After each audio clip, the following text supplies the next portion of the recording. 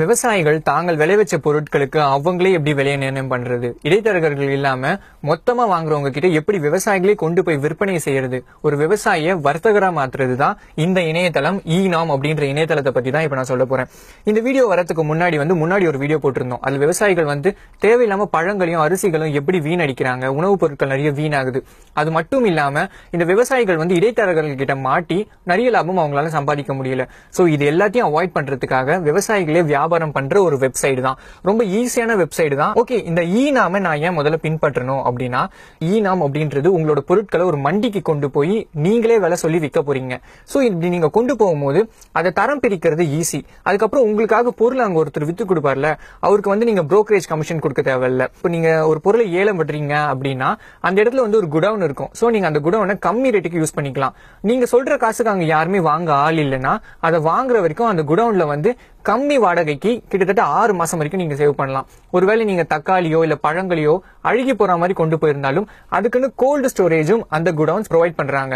So அந்த மாதிரி இடத்துல நீங்க கம்மியான காசுக்கு சேவ் பண்ணலாம். சோ இந்த ஈனாம் வெப்சைட் அப்படின்னு பார்க்கும்போது கூகுள்ல போய் ஈனாம் அப்படின்னு அடிங்க. இந்த ஈனாம் வெப்சைட் 2014 இன்ட்ரோடியூஸ் பண்ணாங்க. கிட்டத்தட்ட இது வரைக்கும் 73 லட்சம் விவசாயிகள் இதுல ரெஜிஸ்டர் பண்ணிருக்காங்க. பட் தமிழ்நாட்டில் இப்படி ஒன்னு இருக்குன்ட்டு நிறைய பேருக்கு தெரியவே தெரியாது. இந்த ஃபர்ஸ்ட்ல இருக்க ஈனாம் அப்படின்னு கிளிக் பண்ணீங்கன்னா உங்களுக்காக ஒரு வெப்சைட் ஓபன் ஆகும். இந்த வெப்சைட்டை பொறுத்த வரைக்கும் நீங்க உங்களை ரெஜிஸ்டர் பண்றதுக்கு முன்னாடி, ஒரு விவசாயியா நான் என்ன எடுத்துட்டு போய் ரெஜிஸ்டர் பண்றதுக்கு முன்னாடி 2 விஷயங்கள் நீங்க தெரிஞ்சுக்கணும். முதல்ல இந்த ட்ரேடர் இருக்கா, அந்த ட்ரேடருக்குள்ள போயிட்டு அப்ரூவ்டு கமாடிட்டிஸ், அதாவது இந்த ஈனாம் வெப்சைட்ல நான் என்னென்ன பொருட்களை விற்கலாம், கிட்டத்தட்ட 90 வகையான பொருட்களை இதுல நீங்க விற்கலாம். ஆப்பிள் ஆரம்பிச்சு கேஸ்டர் சீடு, காட்டன், அதுக்கப்புறம் நிலக்கடலை அப்படின்னு மூங்கில் வரைக்கும் 90 வகையான பொருட்களை நீங்க இதுல விற்கலாம். சோ உங்களோட பொருட்கள் எது இருக்கு, அந்த பொருட்கள் இந்த லிஸ்ட்ல இருக்கான்னு மட்டும் செக் பண்ணிக்கோங்க. முதல் விஷயம் இது. ரெண்டாவது விஷயம் இப்ப தமிழ்நாட்டுல ஒரு டிஸ்ட்ரிக்ட்டுக்குமே மண்டீஸ் இருக்கும். அந்த மண்டீஸ் இந்த ஈனாம்ல ரெஜிஸ்டர் பண்ணிருக்காங்களா அப்படின்னு தெரிஞ்சுக்கணும். சோ இந்த என்ரோல்டு மண்டீஸ்ல கிளிக் பண்ணீங்கன்னா இந்தியாவில் ரெஜிஸ்டர் ஆயிருக்க எல்லா மண்டியிலுமே வரும். நீங்க ஒரு பொருளை எடுத்துட்டு போய் விற்கும் போது இந்தியாவில் எங்க இருந்து வேணா, இந்த ஹரியானால இருந்து வாங்கலாம், குஜராத்ல இருந்து வாங்கலாம், உங்க பொருளை எங்க இருந்து வேணா வாங்க ஆட்கள் வருவாங்க. சோ 383 இருந்து தமிழ்நாடுல இத்தனை டிஸ்ட்ரிக்ட்ல ரெஜிஸ்டர் பண்ணிருக்காங்க. சோ இந்த லிஸ்ட்ல உங்களோட டிஸ்ட்ரிக்ட் இருக்கா அப்படின்னு பாருங்க. நிறைய டிஸ்ட்ரிக்ட்ல இல்ல இப்போ வரைக்கும், பிகாஸ் இதை தமிழ்நாட்டில் நிறைய பேர் பயன்படுத்துறது கிடையாது. ஒருவேளை இல்லைன்னா ஒரு குழுவா போய் உங்க மண்டிக்கு இந்த மாதிரி இதுல ரெஜிஸ்டர் பண்ணுங்க அப்படின்னு இன்ஸ்டிட் பண்ணுங்க. அப்படி இல்ல ஆல்ரெடி இருக்கு அப்படின்னா, இப்போ ஃபார் எக்ஸாம்பிள் மதுரை, தமிழ்நாட்டுல மதுரை அப்படின்னு கொடுத்திருக்காங்க. சோ மதுரையில எந்த மண்டி அப்படின்னு எனக்கு தெரியணும். வெறும் மதுரைன்னு மட்டும் தான் கொடுத்திருக்காங்க. அதோட அட்ரஸ் நான் கண்டுபிடிக்கணும்னா செகண்ட் விஷயம், இதுக்கு ஒரு லூப் ஹோல் இருக்கு. அது என்ன வெப்சைட் அப்படின்னா அக்மார்க்நெட் அப்படின்ற இந்த வெப்சைட் தான். இந்த வெப்சைட் குள்ள போனதுக்கு அப்புறம் மார்க்கெட் ப்ரொஃபைல்ஸ் இருக்குல்ல, இதை கிளிக் பண்ணீங்கன்னா உங்களுக்கு இந்தியாவில் இருக்க எல்லா மார்க்கெட்டோட ப்ரொஃபைலும் வரும். அதுல தமிழ்நாடுன்னு இருக்குல்ல, சோ இந்த தமிழ்நாடு கிளிக் பண்ணிட்டு நீங்க மதுரை செலக்ட் பண்ணீங்க அப்படின்னா உங்களுக்கு மதுரையில அது என்ன அட்ரஸ், போன் நம்பரோட வந்துடும். இதுதான் 2 பேசிக்கான விஷயம். சோ உங்களோட கமாடிட்டி இருக்கான்னு செக் பண்ணிட்டீங்க, உங்க ஊர்ல அந்த மண்டி இருக்கான்னு செக் பண்ணிட்டீங்க. இப்போ 3வது முக்கியமான விஷயம், உங்களை ஒரு ஃபார்மரா நீங்க அதுல எடுத்துட்டு போயிட்டு ரெஜிஸ்டர் பண்றது மட்டும்தான்.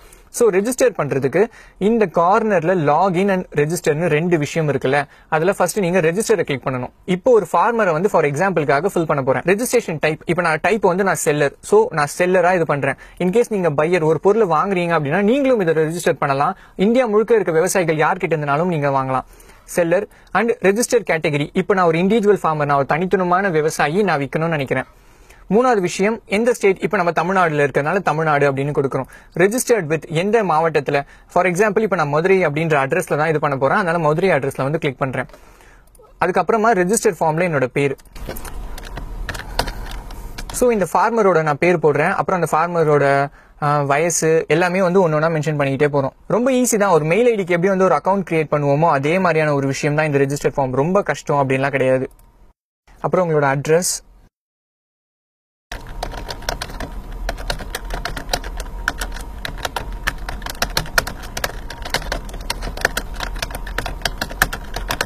Next photo ID. நீங்க பேன் கார்டு கொடுக்குறீங்களா, ஆதார் கார்டு கொடுக்குறீங்களா? ஆதார் கார்டு பெஸ்ட், பிகாஸ் நீங்க ஃபியூச்சருக்கு எதுக்குனாலும் யூஸ் பண்ணிக்கலாம். இப்போ ஆதார் கார்டோட நம்பர்,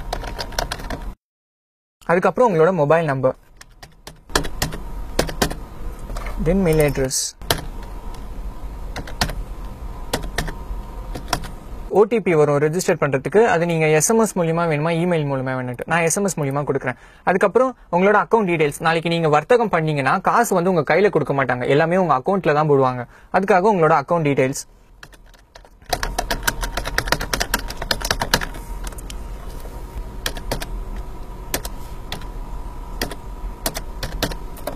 முடிஞ்சதுக்கு அப்புறம் சப்மிட் கொடுக்கணும். ஸோ சப்மிட் கொடுத்ததுக்கு அப்புறம் இந்த மாதிரி வந்து நான் ஒரு நம்பர் கொடுத்துருப்பேன், அந்த நம்பருக்கு வந்து ஒரு மெசேஜ் வந்திருக்கும். அந்த மெசேஜ்ல என்னோட யூசர் ஐடி என்ன அண்ட் அதை நான் செட் பண்ண பாஸ்வேர்டுக்காக ஒரு லிங்க் கொடுத்துருப்பாங்க. ஸோ இந்த லிங்கை வந்து நான் இதுல மெர்ஜ் பண்ணிட்டு அதுக்குள்ள போய் என்னோட பாஸ்வேர்டை செட் பண்ணணும். ஸோ இந்த போன்ல வந்ததுல அந்த லிங்க்குள்ள போயிட்டு என்னோட பாஸ்வேர்டை நான் என்ன வேணா சேஞ்ச் பண்ணிக்கலாம்.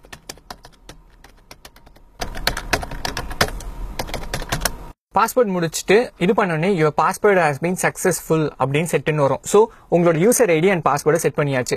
இப்போ நீங்க நெக்ஸ்ட் பண்ண வேண்டிய விஷயம் என்னன்னா, உங்களோட ப்ரௌசர் ஹிஸ்டரி இருக்கு தெரியுமா, அந்த ப்ரௌசர் ஹிஸ்டரியில கிளியர் ப்ரௌசர் ஹிஸ்டரி கொடுத்து எல்லா இமேஜஸ் கேட்சி அதெல்லாம் வந்து கிளியர் பண்ணிடணும். ஸோ கிளியர் பண்ணீங்கன்னா தான் நீங்க நெக்ஸ்ட் டைம் ரெஜிஸ்டர் பண்ண முடியும். மறுபடியும் அந்த ஈனம் ரெஜிஸ்ட்ரேஷனுக்குள்ள போயிட்டு லாகின் அப்படின்னு கொடுங்க.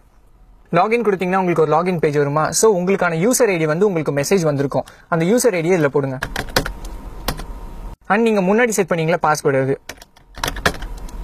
ஸோ நீங்க இந்த லாகின் அப்படின்னு கிளிக் பண்ணதுக்கு அப்புறம் பாத்தீங்கன்னா அகைன் வந்து மறுபடியும் இருக்கிற மண்டிஸோட லிஸ்ட் தான் வரும். ஏன்னா இது வந்து டெம்பரவரியான ஒரு யூசர் நேம் அண்ட் பாஸ்வேர்டு தான். ஸோ பர்மனெண்டா எப்படி வாங்கணும்னா, நீங்க அகைன் வந்து ஈனாம் அப்படின்ற வெப்சைட்லேயே வந்து ஒரு user free toll free number இருக்கும்.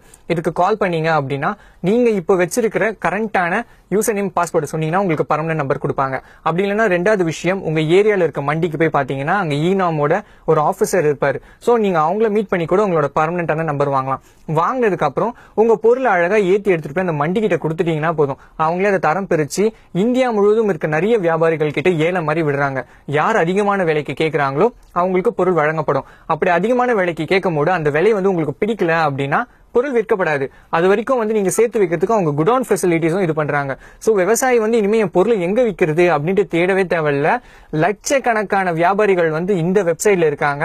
அதுக்கு அரசாங்கமே உங்களுக்கு நிறைய ஹெல்ப் பண்றாங்க. இனிமே இந்த புரோக்கரேஜ் கமிஷன் அப்படின்ற விஷயமே இருக்காது அப்படின்றதுதான் இந்த வெப்சைட்டோடது. சோ இந்த ஈனாம் அப்படின்ற வெப்சைட் வந்து விவசாயிகளுக்கு ரொம்ப பயனுள்ளதா இருக்கும். அவங்க வியாபாரியா மாறணும், அது மட்டும் தான் நம்மளோட அல்டிமேட் எய்ம். இதுக்கு முன்னாடி பிரச்சனையை பேசணும். சோ இது ரெண்டாவது வீடியோ, அவங்க எப்படி வியாபாரியா மாறுறதுன்னு சொல்லி கொடுத்துருக்கோம். இதுக்கப்புறம் கோல்டு ஸ்டோரேஜ் எப்படி, அவங்க எப்படி எக்ஸ்போர்ட் பண்ணலாம், அவங்களே அந்த பொருளை எப்படி மதிப்பு கூட்டு பண்ணலாம் அப்படின்ற மாதிரி அடுத்தடுத்த வீடியோஸ்ல சொல்றேன். இது வந்து என்னோட முடிஞ்சு போயிடக்கூடாது, உங்களோட முடிஞ்சு போயிடக்கூடாது. நிறைய பேருக்கு ஷேர் பண்ணுங்க. ஒரு விவசாயியை சென்று அடையணும், அது மட்டும் தான் அல்டிமேட் டைம். உங்களால முடிஞ்ச ஒரு 10 நிமிஷம் ஸ்பெண்ட் பண்ணி அவருக்கு ரெஜிஸ்டர் பண்றதுக்கு ஹெல்ப் பண்ணுங்க. அவர் கூட்டிட்டு போய் அந்த மண்டிக்கு மட்டும் இன்ட்ரடியூஸ் பண்ணுங்க. அதுக்கப்புறம் அவரே பார்த்துப்பாரு. அண்ட் உங்களுக்கு விவசாயம் சார்ந்த எந்த விஷயமா இருந்தாலும் சரி, இல்ல எதனா உங்களுக்கு தெரிஞ்ச விஷயங்களா இருந்தா கீழே கமெண்ட் பாக்ஸ்ல கமெண்ட் பண்ணுங்க. அடுத்த வீடியோ வேணும்னாலும் கமெண்ட் பாக்ஸ்ல கமெண்ட் பண்ணுங்க. அண்ட் எதுவா இருந்தாலும் இந்த விஷயம் ரிலேட்டடா ஸ்ப்ரெட் கிரீன் அப்படின்ற ஹேஷ்டேக் யூஸ் பண்ணுங்க. அதுக்கப்புறம் தினமலர் ஹரிஹரன் இந்த ஹேஷ்டேக் யூஸ் பண்ணீங்கன்னா அதை நான் பார்ப்பேன். அதை பார்த்துட்டு அந்த இன்ஃபர்மேஷன் நல்லா இருந்ததா நிறைய பேருக்கு நம்ம இந்த வீடியோஸ் மூலமா சொல்லுவோம். இது ஒரு கம்பெனியா ஃபார்ம் பண்ணுவோம். எல்லாருமே வந்து இதுல இணைஞ்சாதான் நம்ம விவசாயத்தை காப்பாற்ற முடியும். விவசாயத்தை காப்பாற்றுறோம் மட்டும் பேசாம விவசாயிகளுக்கு நம்ம எவ்வளவு தூரம் நாலேஜ் கொடுக்குறோம் அப்படின்றதுதான் மெயின் மேட்டர். விவசாயிகளை எஜுகேட் பண்ணுவோம். அவங்க எஜுகேட் ஆயிட்டாலே ஆட்டோமேட்டிக்கா விவசாயம் இன்னொரு லெவலுக்கு போயிடும்.